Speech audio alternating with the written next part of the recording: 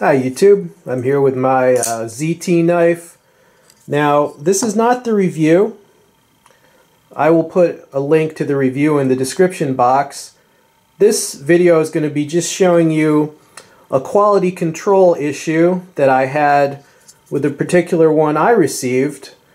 It has been fixed, alright, the issue has been fixed, but my knife arrived with a fairly visible chip in the blade on the edge, right out of the box. I didn't cut anything with it.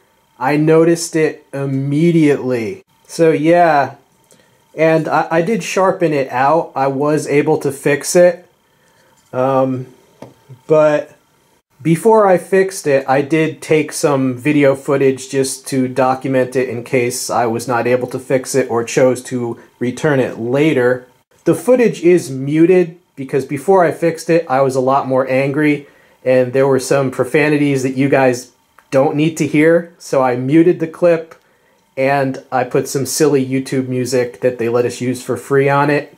Alright, but now that I fixed it, I'm not really angry anymore. So here's that footage.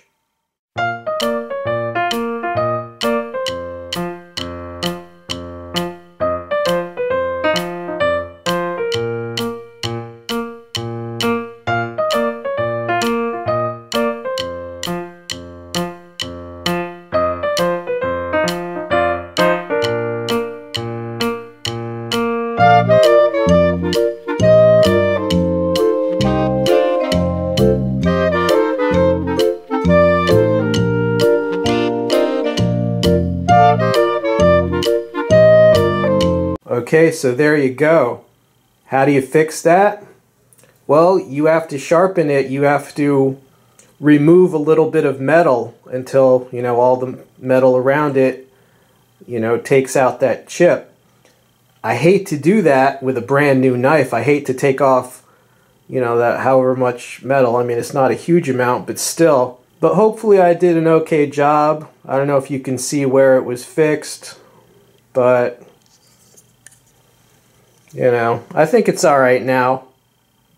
You see that? I think it's alright now, but yeah, that's kind of disturbing that I had to do that.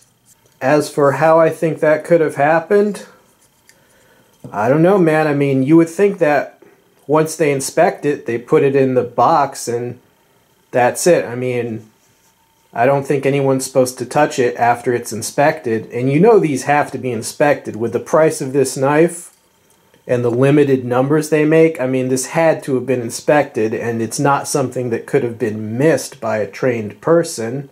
My guess is that they did inspect it, they probably caught it, and they probably marked it as what's called a blemish or a blem, or a factory second, or sometimes called a scratch and dent.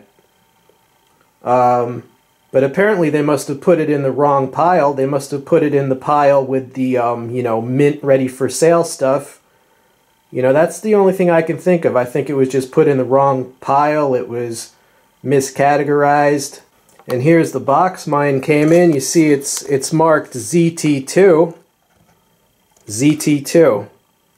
The reason I made this video separate from the review is because I'm pretty certain that I just had some bad luck. I don't think it, I don't think it's typical.